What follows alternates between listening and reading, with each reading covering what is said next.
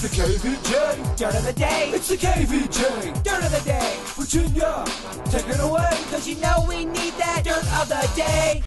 Hey, it's Virginia from the KVJ show, and I've got some highlights for you from today's Dirt of the Day. Did you see where Walmart is now saying they believe Tracy Morgan is responsible for his injuries from that car crash? Remember, he was on the Jersey Turnpike, and a Walmart 18-wheeler slammed into the back of his minibus.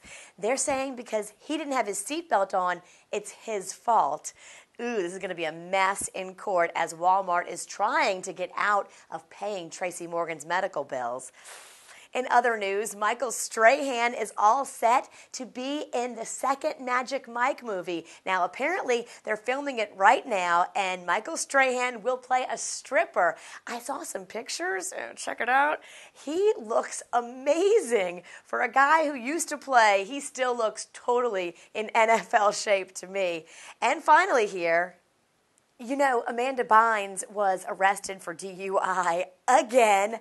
I'm going to do the last story as Amanda Bynes reporting on her own situation because you know Amanda loves a crazy wig. So I got pulled over and I don't know why. I just stopped my car in like the middle of the intersection and I got a DUI.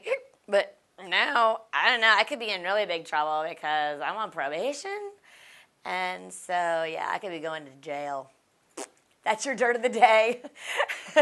I'm Virginia. We'll see you back on the radio tomorrow at 6 a.m. for the KVJ show. Bye. Cause you know we need that Dirt of the Day.